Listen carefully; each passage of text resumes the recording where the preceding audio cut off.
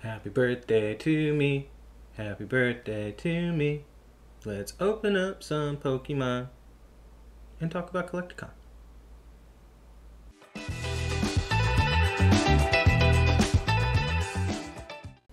What's up, guys? Welcome back to the channel. Thank you for checking out the video.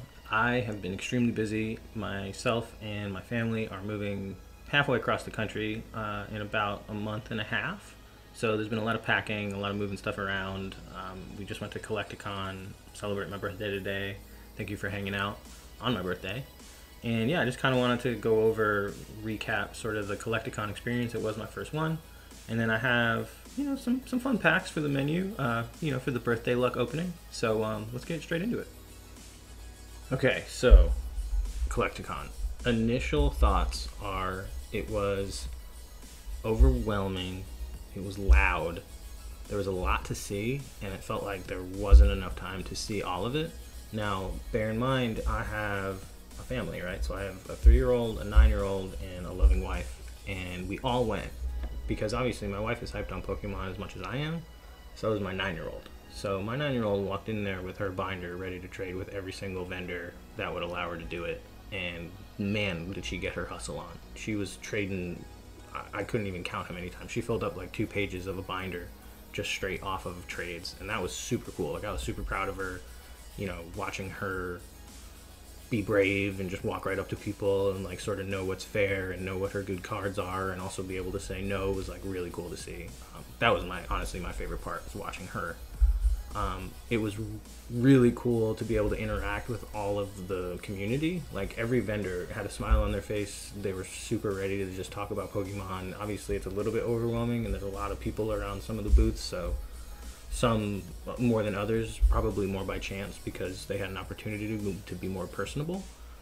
I did pretty good. I went in there really only looking for Alakazams. If you guys know me and you follow my Instagram or watch any of my YouTube shorts, you know that like that's sort of my primary collection goal at the moment. It's just to sort of get one of every Alakazam. And I walked out with some ones that I don't have. I traded for both of them. Super fun, even trades for each of the cards. It was also really cool. I had the opportunity to meet Dan from Catch 'Em All Collectibles. He was super dope. And then Pokeclay was there. I had an opportunity to say what's up to her.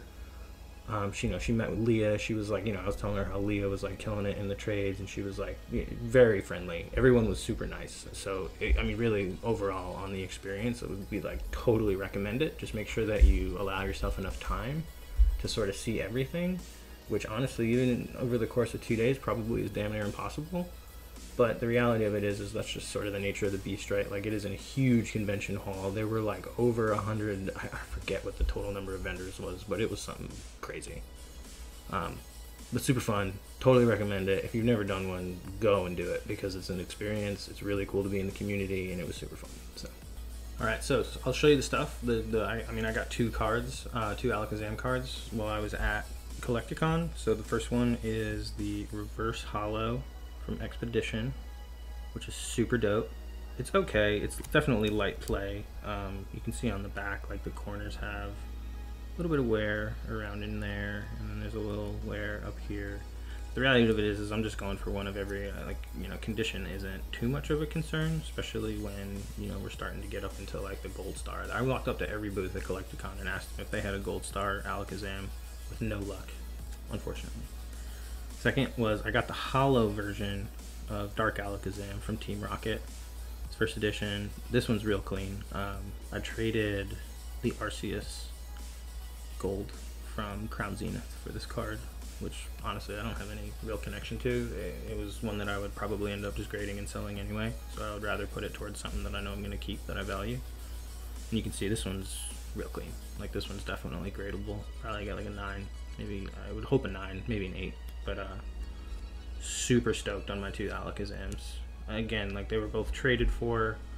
The experience of it was fun. Like, I wanted to go in there and trade with some of the vendors, and that was a super fun experience. And then in terms of the packs that we're going to open, all 3 of these came from the wheels. If you guys have ever been to any kind of convention, you know that not most, but some of the vendors will have the wheels that you can spin, where you give them $5, you have a chance to win like a graded card or a vintage pack or something. So all 3 of these came from those wheels. So I'm hoping for, in addition to my birthday, some Collecticon luck as well. Almost forgot, but while I was at Collecticon, I wanted to get some packs to actually open. So I got a Lost Origin booster bundle. The guy was selling it on sale. It was like 20 bucks. Went back to the hotel room, pulled the Rotom V alternate art. Super hype. Almost forgot that. Didn't though. And now we're on to the birthday surprises. As you can see behind me, I need to work on the way that the camera actually focuses on it, but I have the dope neon light Pokeball. Thank you, Sam. Major shout out. That thing is sick. And then I got 2 booster bundles. I got a Silver Tempest. I got a Lost Origin.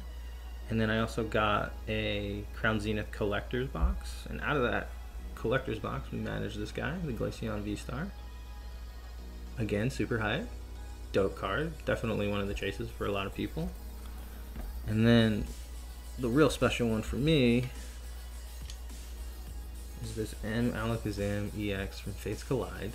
This was the big present from my wife, and this thing is super clean. Obviously it's a 10, but it is a gorgeous card. And what's funny is when she gave this to me, she told me that about a month and a half ago I had gotten one of these raw, and she had to bite her tongue because it was around the same time that she had ordered this. So super cool. She knows what I'm doing, so she sort of knows what my goal is to get a bunch of Alakazams together. So that's super cool. And then in terms of what we're going to be opening, we got ourselves a Lost Origin booster bundle. Let's get into it. I'm excited. I haven't done just a pack opening in a while. Guys, again, thank you so much for checking out the video. Make sure you like and subscribe. I put out content all the time. I'm working on a few videos on the reselling Pokemon in that category. Those are probably my favorite to make, but yeah, appreciate you checking out the video, and let's get straight into this. We'll open the booster bundle first. There's a bunch of stuff I need out of Lost Origin. I'm hoping, obviously, for that Tina, that would be the ultimate. But there's a bunch of cards. I opened up a ton of Lost Origin, but still a ton of cards to chase. Here we go. Birthday luck. Don't fail me now. I'm seeing something peeking on this one, so hopefully we can just start out with a mega banger. Okay, the Enamorous V full art. I would say that's a good start. What about opening Pokemon packs on your birthday? It just hits different. Let me know if you guys have ever hit any super bangers on your birthday. I hope so. We got the V-Star. Really just been enjoying the hobby. I've definitely slowed down a little bit in terms of posting videos so regularly. And again, guys, that's just because life is happening. You know what I mean? It's just the timing of it. I'm super excited about our move, and everybody in the family is as well. But got the Markargo non-holo. Well, here we go. Pack number 3.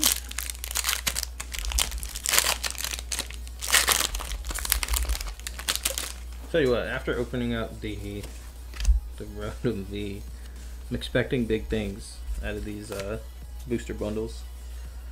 I've heard some people say that the hit rate out of the booster bundles isn't as hot as it could be, but I don't know how true that is because I've had pretty good luck. Lost Origin is definitely going to be a set. Got the Arcanine Trainer Gallery, Baboon. I do believe Lost Origin is going to be a sought after set later on. I think it has a chance of being reprinted, but long term it'll do well. Pack number 4.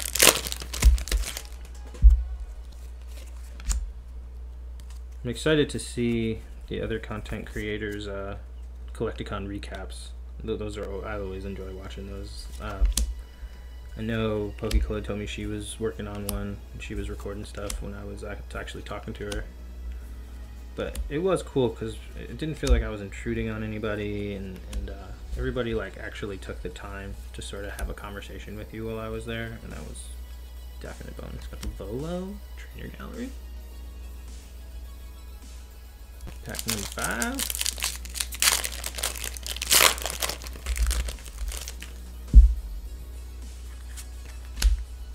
I saw Gary V there, right? Is that his name? No. the King Pokemon, whatever. I walked by him and it didn't seem like he was in a place where he was like ready to have a conversation with people. And I get it, because he probably goes there and just gets swarmed the whole time he's there. But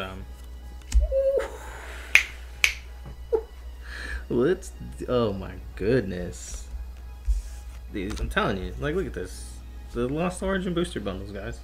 Like, that's popping. Mew VMAX gold. You still got one pack to go. Doing really good here. Last pack of the booster bonus for Lost Origin. Can we do one more? Is that possible? Do you believe? I do. I do. I want to say that I do. I like the booster bundles. It's like the perfect amount. Like, if you're just looking to like rip some packs, like, can't go wrong. Okay, Flip Plug, Finian, the Pikachu reverse. That's actually dope. And then the Honchkrow non-holo. Alright. Let's get into these wheel packs. Alright. Spun the wheel when we were at Collecticon. These are what we came home with. Let's do this. We'll go Crown Zenith first, just because we just opened a bunch of Lost Origin. This one is that thick paper. It's really noticeable. I don't know. Leave a comment if you guys. Like, I don't like the thickness. I'll be honest. I'm not a fan. I like the thin paper. It's like a total, like, you open too many Pokemon packs thing to even notice that, but it's the truth. Check the sides. See if there's anything peeking.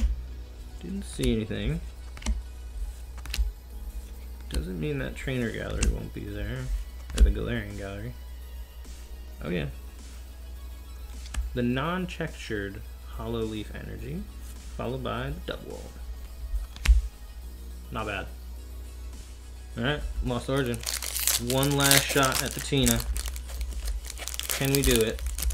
That would be the ultimate birthday pull. Well, actually, maybe a Moonbreon would be. But, not liking that code card. That's okay. It's alright. I'm not upset. Still go Trainer Gallery. Leafy. Dotlord, Panic Mask, Seadra, Jinx, Makuita, Bronzor, Lynx, Poliwag, Poliwhirl, Landorus. Alright. It's crazy to say this, but I did save the big guy for last. Who knows? That would be the craziest birthday present ever. Beautiful, that Moonbreon. I am not going to look at the code card. Don't care to. There we go. Steel. Don't see anything peeking. That's okay. Thank you guys again for checking out the video. Fun hanging out. Leave a comment if you guys were at that Collecticon, what your favorite part of it was. Crackle, no, Smeargle non-holo. And yeah, been a pleasure hanging out with y'all. I'll see y'all in the next one.